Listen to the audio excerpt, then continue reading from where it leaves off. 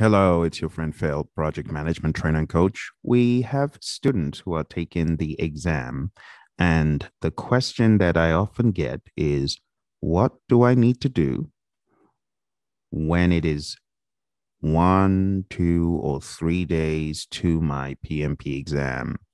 So today we are going to focus on agile deep thinking for your PMP exam in people, process, and business.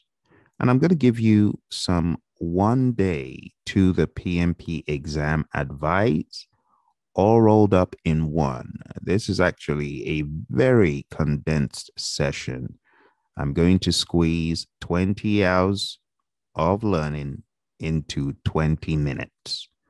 So let's first of all examine agile deep thinking because I want you to get the low hanging fruit for your exam. When I say think agile, I mean espouse the manifesto details inside out. You need to be thinking about people first, communicating as often as possible. Remember, face to face is preferred. You also need to have a positive mental attitude. The questions will pose challenges in that you could choose a negative mindset, one of punishment power, or you could choose one of mentoring and coaching. If a team member is not performing up to par, what are you going to do? Punish them? Or would you train and coach them? Would you help them to understand better ways of doing things? Be nice to people. Punishment is rarely a good course of action. Are there sometimes that people need to be given a slap on the wrist for poor choices and bad behavior in an organization? Yes, but that is rarely PMI's focus on these questions. Cross-functional teams are important. It's important to see within each team, people need to jump in to help each other. That is the entire idea when we talk about cross-functional teams. T-shaped scales, broken comb, paint drip. Those are words you should know. Work with the customer relentlessly. Have a collaborative mindset as opposed to one of negotiation. Understand that change is good. Kaizen, change for the better. When your customer needs a change, give them the change to the extent possible. Empower the team. In order to think agile, you need to have a collaborative mindset when it comes to working with teams to manage conflict. When it comes to leading a team, think servant leadership. Think situational leadership. Not a one size fits all for everyone, but everyone on that team is a unique individual. If you are working with them, work with them with the Hersey Blanchard model at the back of your mind. As a leader in an organization, you should support the team's performance. Supporting their performance means you are helping them grow, you are helping them understand their performance and giving them feedback in a friendly, non threatening manner. The exam will test you on agile think across people, process, and business. The understanding of building a team, equipping the team, appraising their skills is important. When it comes to the team being stuck, you should remember your definite chief aim as a scrum master or servant leader is to continually reassess those impediments, obstacles, and blockers. Get them out of the way, prioritize them, big rocks first, smaller pebbles, sand next, but you want to attack those pesky impediments first. Negotiate all agreements, be it an agreement about velocity, schedule, cost, even, what have you. But in the back of your mind, you need to read page 77 to understand an overarching master services agreement with smaller little agreements is helpful. Read that in the Agile Practice Guide. Have a mindset of collaboration, seeking to understand first before being understood. And that means using a method such as the dig sieve approach to break down the problem. Define the problem, identify the root cause, generate alternatives, choose the best alternative, implement that alternative, and verify that it actually worked. As a servant leader, you must engage and support virtual teams. You should investigate the best way of engaging your team. Terms such as osmotic communication, information radiators, fishbowl window should come to mind. Understanding concepts for not only collaborating but learning and mentoring are important. The concept of pair programming, understanding the team charter, page 49 and 50 in your Agile Practice Guide will go a long way to help you. Understanding the importance of mentoring, promoting team performance by using emotional intelligence. These will help you immensely on your exam. When it comes to the process piece from an Agile perspective, you need to also approach it from a softer side, even though it's Agile. Let me explain what I mean. When you think about executing a project from an Agile perspective, in the back of your mind should be people, value, business value. In order to execute this project with a bunch of processes, I should be doing it to deliver value to my client. And I should be thinking, how can I deliver value in increments? Not in one big clump, but in increments. When it comes to communications, your mindset, your thought process should be, how can I get the communication as expediently as possible to those who need it? My team members, osmotic communication, information radiators, co-located team. When it comes to risk management in the world of Agile, this is something that is built into the process, multiple iterations. When it comes to engaging stakeholders, you must think first, the primary reason I'm doing this is success for my customer. So when you engage stakeholders, you're doing it with a purpose to succeed with your customer.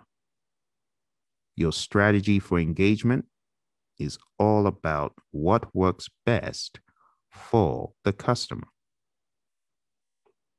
When it comes to planning and managing budget and resources, I would like you to pay close attention to page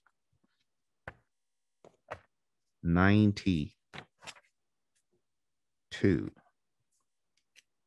and page 92 in the Agile Practice Guide. It reads, projects with high degrees of uncertainty may not benefit from detailed cost calculations due to frequent changes. Instead, lightweight estimation methods can be used to generate a fast, high-level forecast. So in your mind, fast, high-level forecasts are preferred from an Agile perspective because the scope hasn't been fully defined.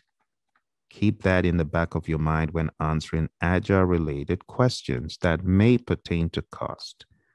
In the same token, as it pertains to schedule, you should remember that in the world of Agile, adaptive approaches use short cycles. Your sprint is not going for years on end, at best 4 weeks. So these short cycles provide rapid feedback on the approaches and suitability of deliverables and generally manifest as iterative scheduling and on-demand pull-based scheduling. Remember the importance of looking at pull-based systems instead of pushing work on people. That is also something to think about. Think about flow-based agile, Kanban, iteration-based agile, the world of Scrum, and understand how scheduling could be done in iterations and in a just-in-time approach when it comes to flow-based. When it comes to quality, quality is built into the processes of Agile. Within a Scrum framework, the constant iterations enable check-in periodically, not just in sprint reviews, but you need to remember that sprint retrospectives are also a perfect way of self-inspection within the team that is also part of quality. So it's important to remember quality in Agile is built in. During retrospectives, the team regularly checks on the effectiveness of the quality process. They look at the root cause of issues, then suggest trials of new approaches to improve quality. When it comes to scope management from an Agile perspective, you should remember your product backlog can change according to EEF's enterprise environmental factors. Factors in the enterprise or factors that are in the marketplace could wildly affect your product backlog. Sometimes might negate so many of those stories in your backlog. When it comes to integration from an Agile perspective, you should remember that the team is front and center, not the project manager, because there is no project manager theoretically in the world of Scrum. So, in the world of Scrum, using it as an example, integration is done by the team. Managing project changes is also important, but remember, if you want to change anything within the sprint, it has to go through the product owner, and changes during the sprint are forbidden. Generally, could they happen? They could, but they must go through the product owner. Remember that changes to any part of the product backlog must be approved, first of all, by the product owner if it is going to be done. With that said, anyone can add to the product backlog. But once the product backlog has been prioritized, once you get an idea of what to be done in the next sprint, those ideas should be held in place as much as possible, and any changes must go through the product owner. It is a very powerful role. It is a role that should be respected. And if there's no respect for the product owner, there could be problems. You could get questions that really test your understanding of these roles. So I want to encourage you, if you have not already done so, do read page 40, page 41 in your Agile practice guide. Page 40 starts off with Agile roles. In Agile, 3 common roles are used. It reads cross-functional team members, product owner, and team facilitator. Be sure to understand these 3. The product owner works with stakeholders, customers, and the teams to define the product direction. Typically, product owners have a business background and bring subject matter expertise of a deep nature to the decisions. Sometimes the product owner requests help from people with deep domain expertise, such as architects, or deep customer expertise, such as product managers. In Agile, product owners create the backlog for and with the team, and the backlog helps the team see how to deliver the highest value without creating waste. And for that reason, I often refer to the product owner as a chief value officer. A critical success factor for Agile teams is strong product ownership. Without attention to the highest value for the customer, the Agile team may create features that are not appreciated or otherwise insufficiently valuable, therefore wasting effort. So in your big run-up to your exam, you should recognize these roles talked about on page 40 and 41 of the Agile Practice Guide. When it comes to planning and managing procurement, just remember high-level MSA, Flexible arrangements, that's the way to go. Page 77 talks about a lot of these contracts. Remember, in managing project artifacts, we have three artifacts in the world of Scrum: product backlog, sprint backlog, and PSI. But also remember that in a wider world of Agile, we might refer to other things as artifacts: storyboards, burn up charts, burn down charts, CFDs, and so on.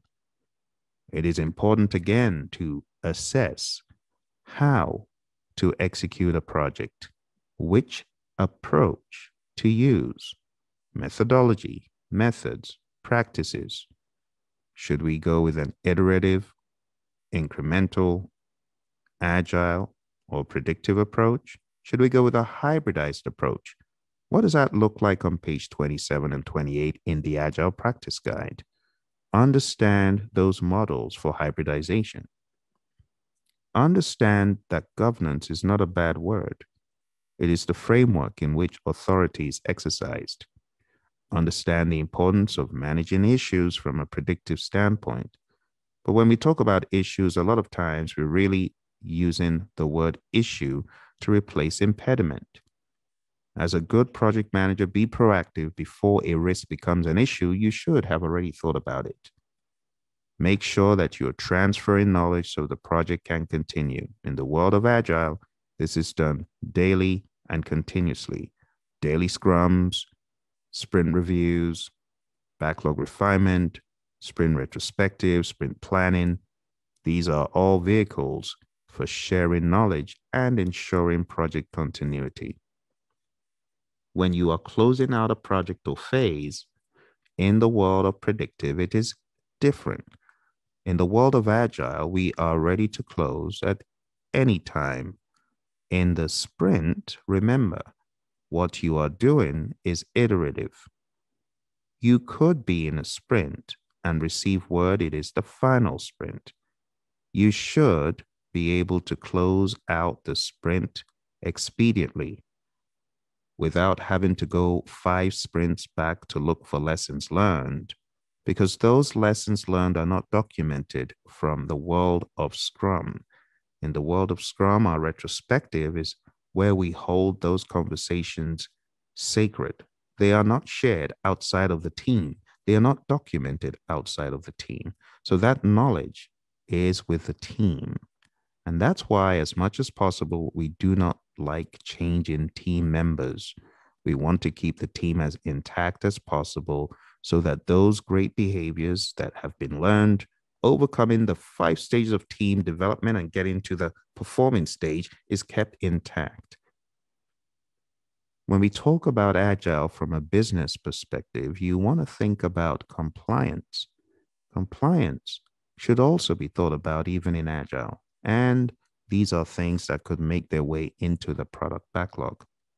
When we talk about benefits and value from the world of Agile in business, value trumps everything else. The product owner arranges those backlog items based on 2 parameters, largely: value and risk. High risk, high value, do. Low risk, high value, do next. Low value, low risk, do. High risk, low value, avoid. Make sense to not do.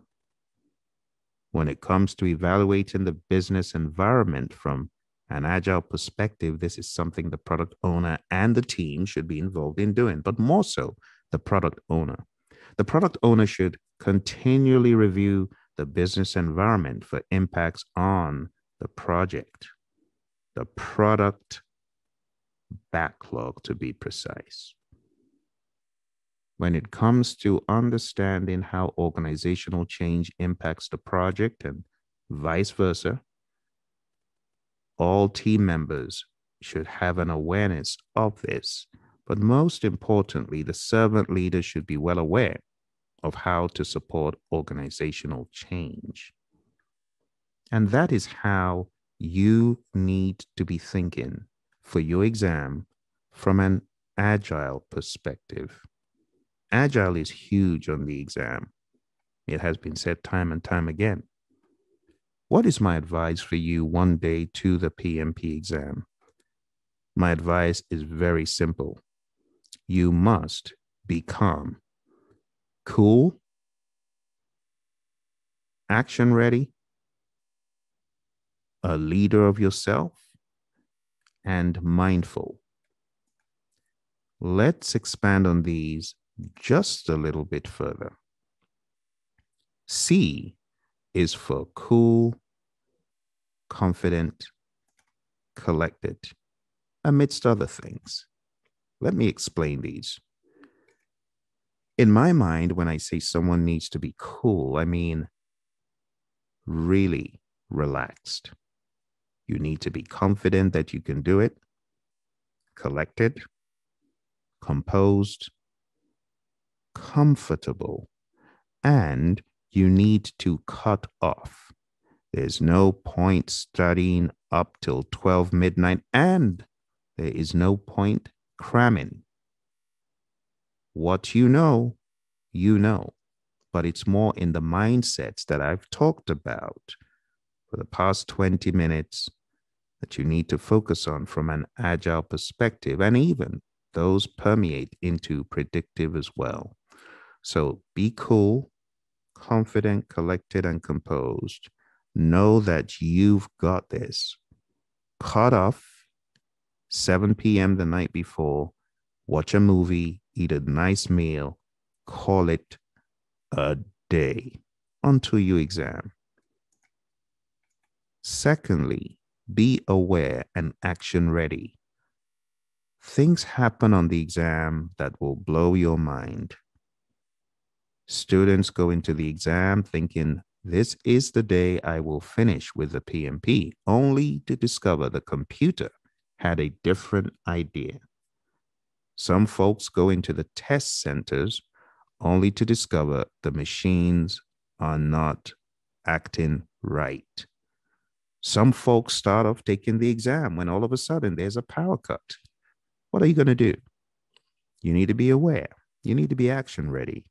And if anything happens that requires you take your exam on a different day, just remember, be cool.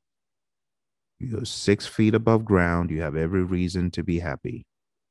The exam is not the end of the world. And that needs to be your mindset, because when these things happen, people often think it's the end of the world, but it's not. We need to remind ourselves to be aware, to be action ready, and to be cool.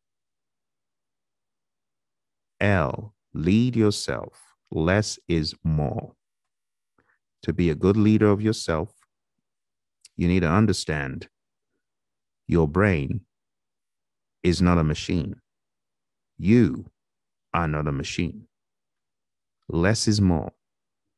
Stop cramming.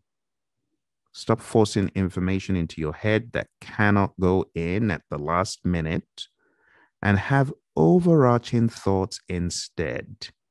Instead of reading the entire Agile practice guide the night before, how about you listen to this video again and again?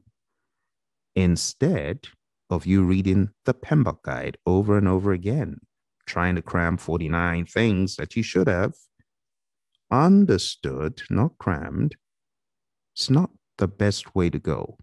So less is more one day to the exam. I would advise listening to this video over and over again and telling yourself you are a success, you are a champion, you are a victor in this battle towards this exam. That needs to be your mindset, no matter what, no matter how you feel. When you're in the exam, I want you to remember, I told you this.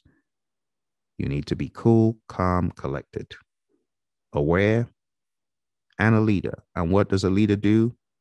A leader gives the people hope. Lead yourself.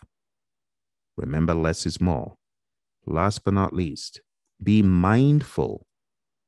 Mindful of your resources. Mindful that second guessing yourself is a poor choice. Don't do it.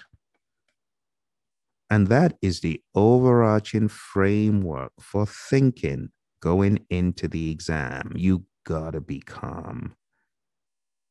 Remember my overarching mindsets?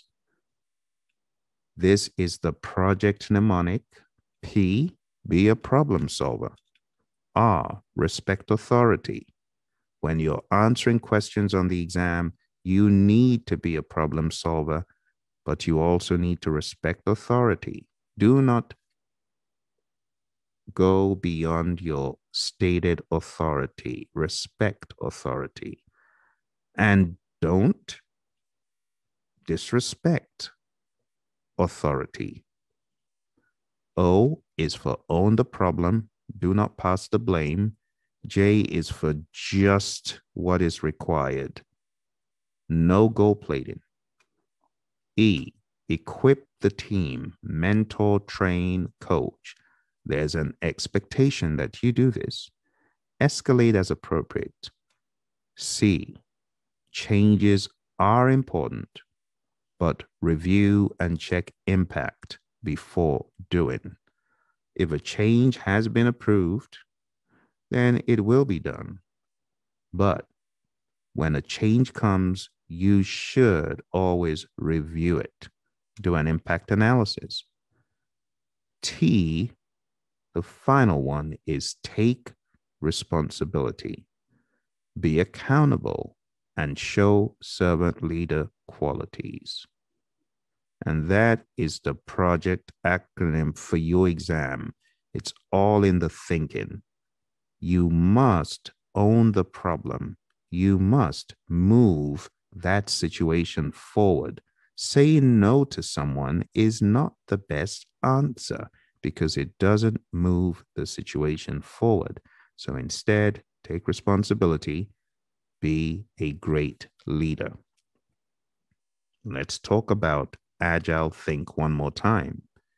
People, communications, positivity, likability, not using punishment power, understanding the cross-functional team and the T-shape and the paint drip and the broken comb, working with the customer daily, understanding change is not evil, it's good, and empowering the team. Now we've talked quite a bit about the world of Agile. We should talk about the world of predictive at a very high level.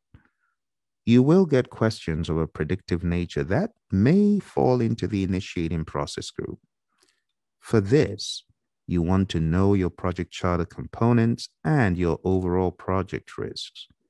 You also want to understand that the high-level requirements and overall project risks are indeed part of your project charter.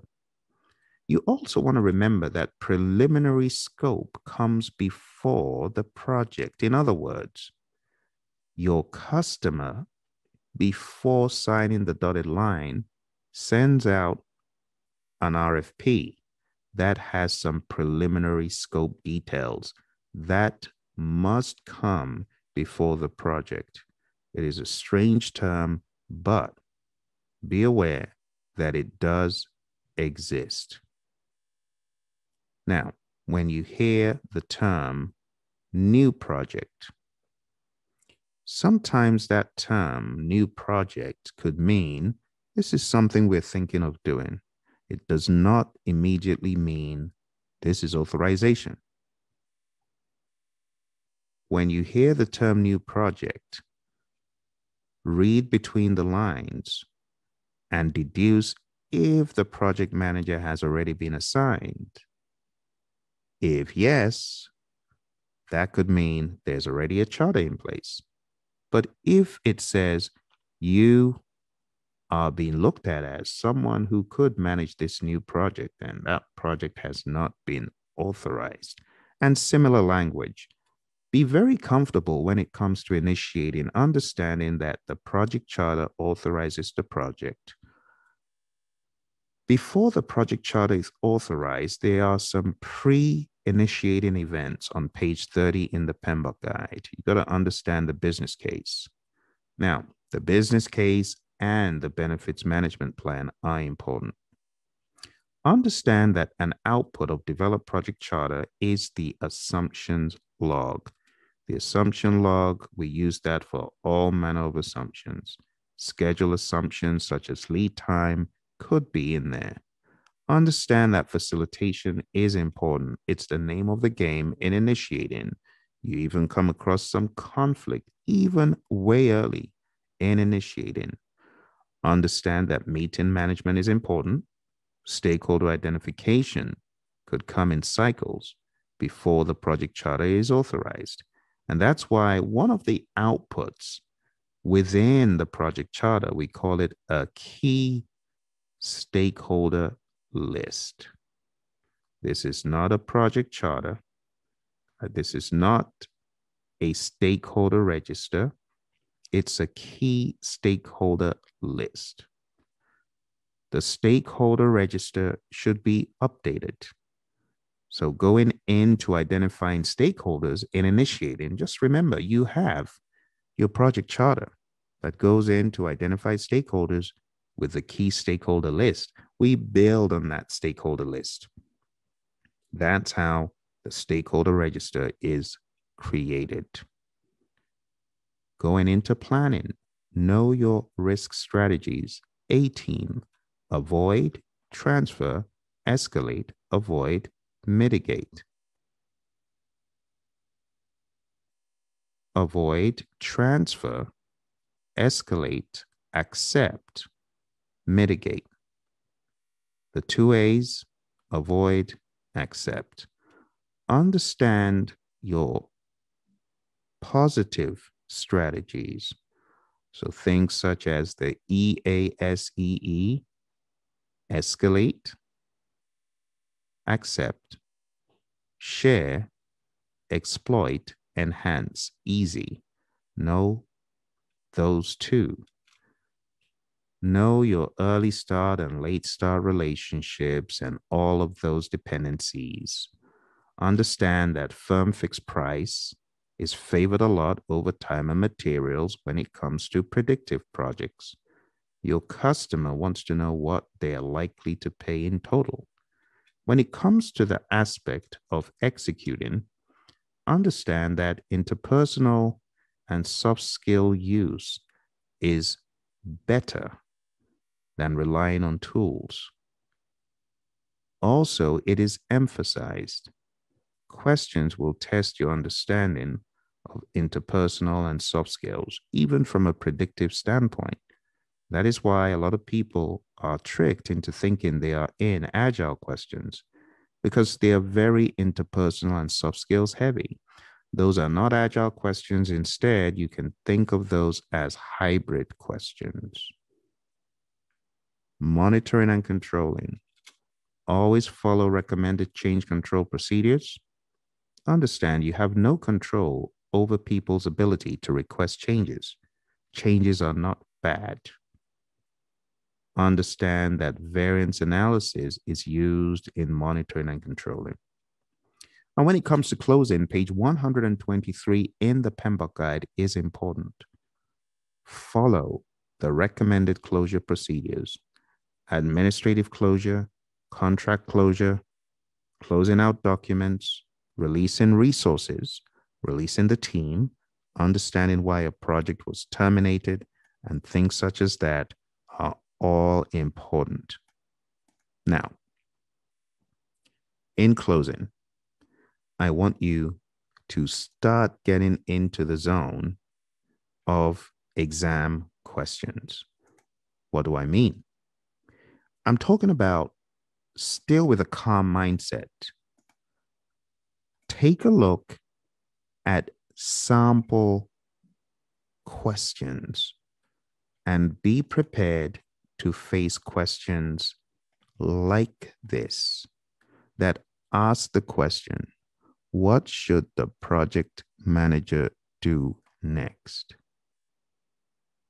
What should the project manager do first? Without considering all the implications, your project sponsor requires that the project team be composed of resources located in 3 locations in 3 different time zones. This is expected to save cost and provide the optimal project team. Where should this be reflected in the project charter?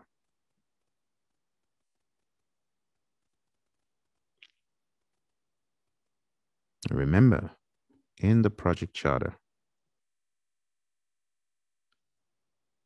the answer given to this is A. Having a dispersed team does not come without risks. These risks need to be identified in the risk log for the project. Now, I am showing you these up front so that you get into the mind zone for the exam. That zone of thinking for the exam should be one of fearlessness. Do not be scared of the questions you're seeing. Instead, let it warm you up to be in that zone the moment you get in. Let's take a look at yet another question. You are the project manager and your troubled project needs resource support from a supplier because several team members have been transferred to another project run by the CEO. Concerns arise about the cost risk of using a supplier at this stage of the project. You're working with the procurement team to establish specifications and the type of contract that should be used. What type of contract should you recommend?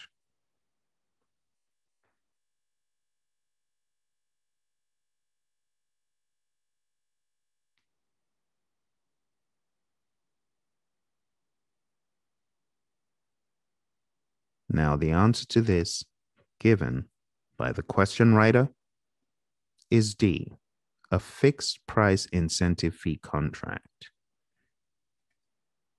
The reason why I decided to show you questions of a slightly challenging nature is to build your courage to face the worst of questions.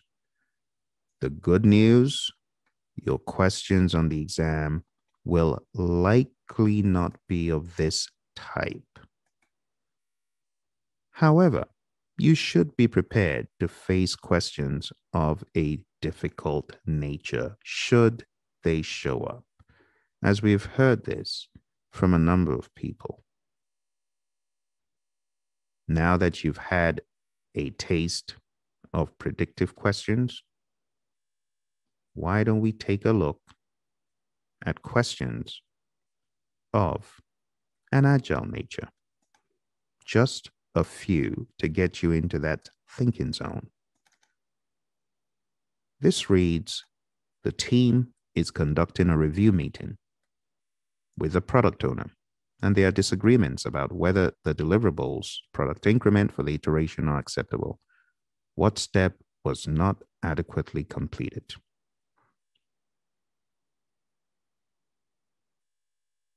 So this is getting you into the zone. That's the purpose, to be in the zone with the language. The answer is not what I am after in this review, but it's warming you up to get into that mind zone for the exam. This question was written by a seasoned project manager. This project manager has been managing projects for over 3 decades and got certified over 25 years ago. The answer given to this is the definition of done was not addressed properly. Those are terms that you should be comfortable with. Here's another question. Which of the following is not a hallmark of communications in agile teams? The answer to this sticks out like a sore thumb because it is not mentioned anywhere in the Agile Practice Guide. The answer, A, was Work Authorization System. Be ready to face questions that you have never seen before on your exam. When you find them, just remember they could be pre-test questions. Here's a final question. Who is responsible for the high-level estimates of backlog items?